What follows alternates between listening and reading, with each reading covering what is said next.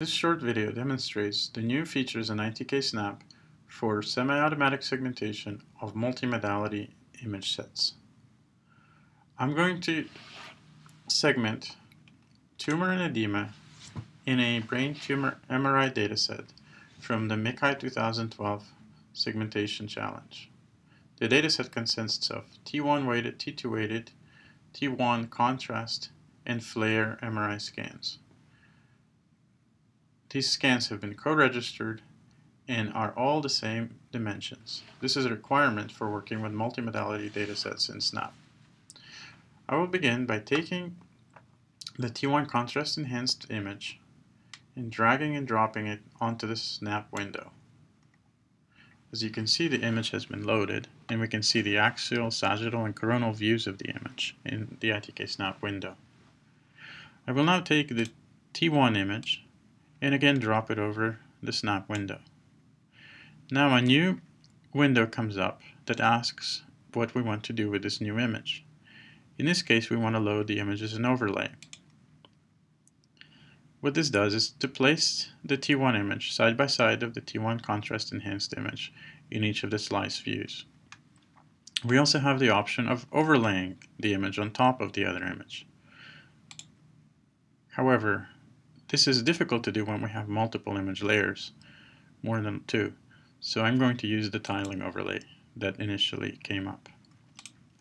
I'm going to repeat the operation for the T2 image and the FLAIR image. Now all four images have been loaded into ITK-SNAP, and I can proceed with semi-automatic segmentation. To do so, I click the snake icon in the main toolbar. Once I click the snake icon, in each of the slice views I can see a red box that indicates the region of interest to which semi-automatic segmentation is going to be applied. For performance reasons and memory conservation, we want to select the region of interest as small as possible that includes the structures of interest. We adjust the region of interest by dragging its corners in each of the slice views. In this case, I'm setting the region of interest to include the tumor and the edema. Once I'm satisfied with the region of interest, I'm going to click the Segment 3D button. After clicking this button, the SNAP window changes.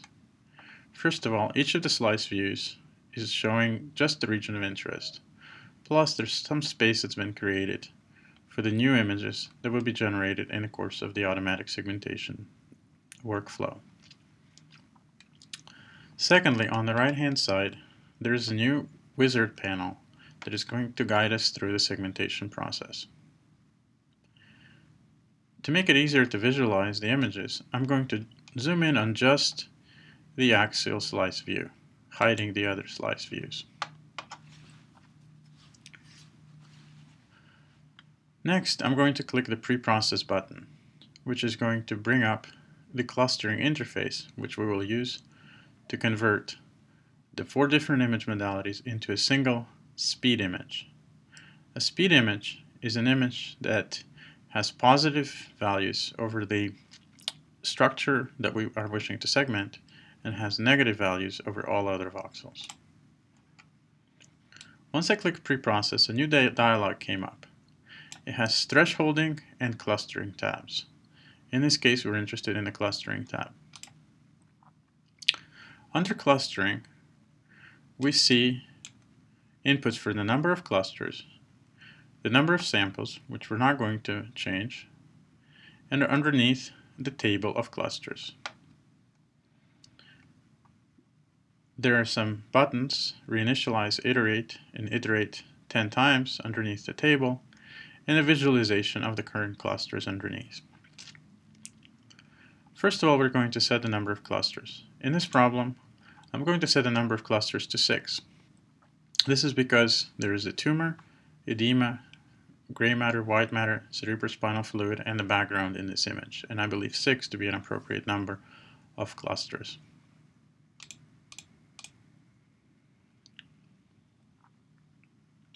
Once I've set the number of clusters, I can see a speed image which corresponds to the first cluster.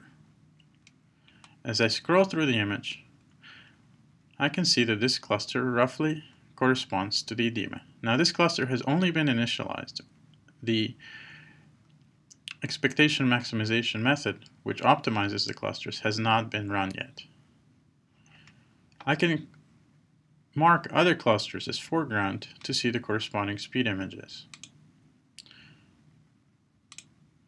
So for example, cluster 3 on which I just clicked corresponds roughly to the tumor.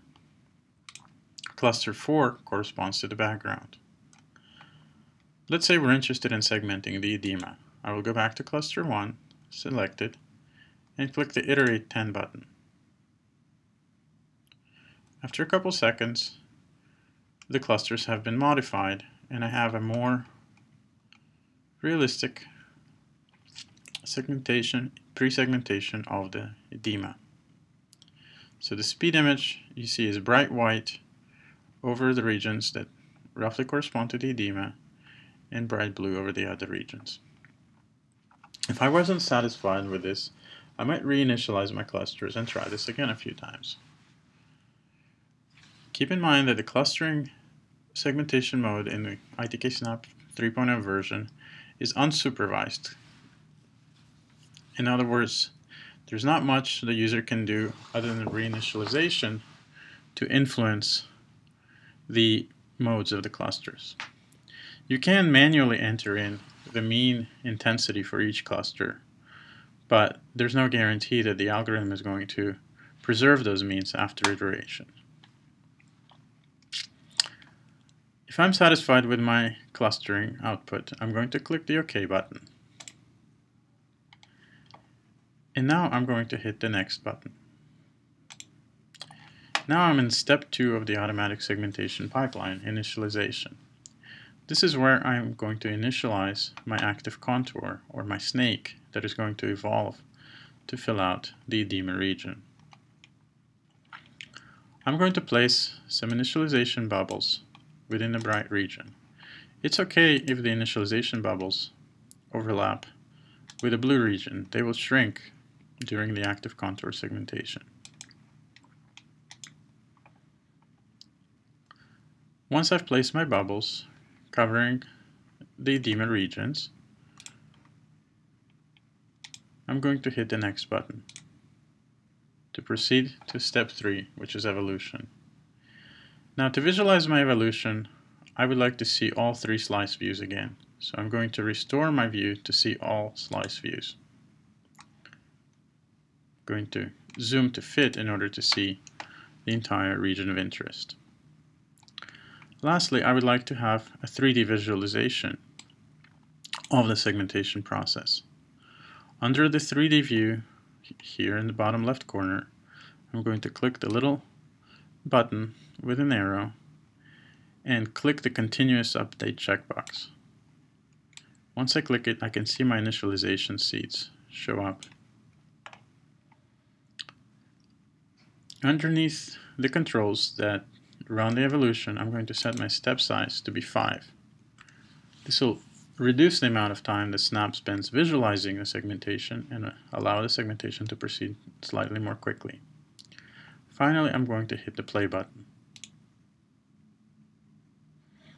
Now I can see the seeds growing to fill up the edema region, both in the 2-dimensional slice views and in the 3D window. Once I'm satisfied with the evolution process, I'm going to click the button again and click Finish to complete my segmentation. Now we can see that the segmentation has been taken to the main SNAP window and assigned the red label. So far I haven't set up the labels for the segmentation problem, so I'm going to do that now. On the main toolbar, I can click on the Label button, which allows me to select the foreground and background labels, which you can see have been initialized to just label 1 through label 6, or I can go to the Label Editor window.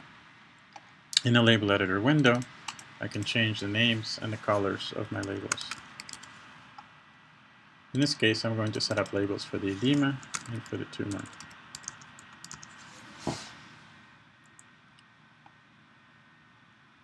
I can also, within the same window, click the little F button to make the tumor my active foreground label.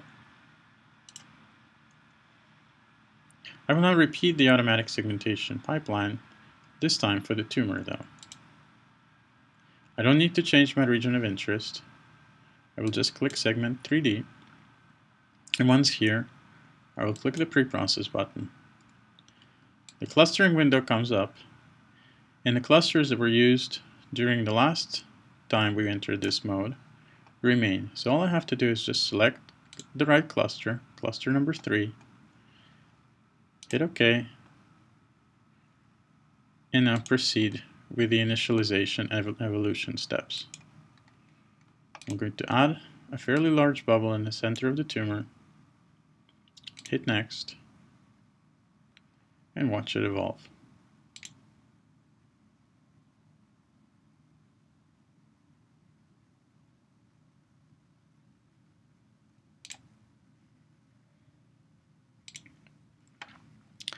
I have returned into my main ITK-SNAP mode, and now I can see the tumor and the edema segmentation side by side. I can now save my segmentation as an image file.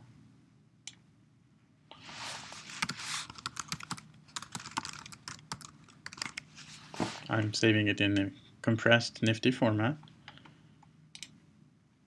I can also save my workspace, which consists of the 4 images that I have loaded and the segmentation, using the new Save Workspace menu option.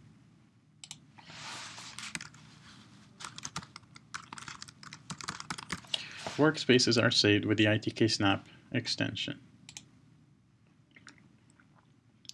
I can now quit ITK-SNAP and return to this workspace later.